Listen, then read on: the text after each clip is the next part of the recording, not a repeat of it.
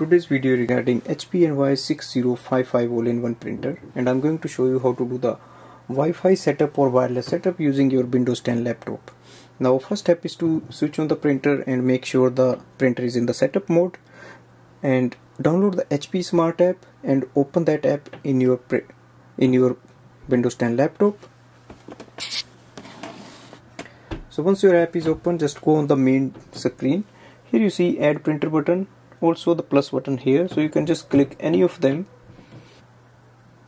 So it will search for the available printers, and here we can see HP NY6000 series printer, so click on that again.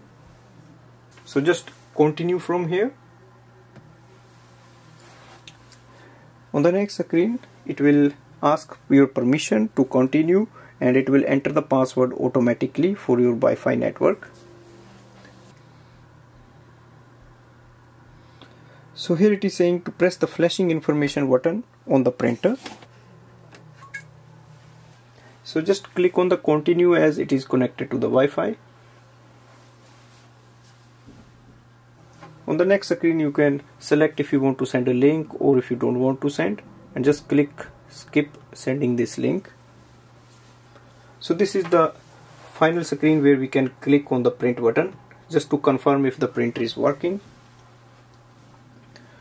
On the next screen just select the printer. If you don't see the name, just look at this list and then click on the print button.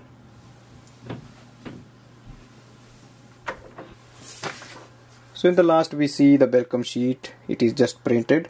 So this is the confirmation like it is working for the wireless printing.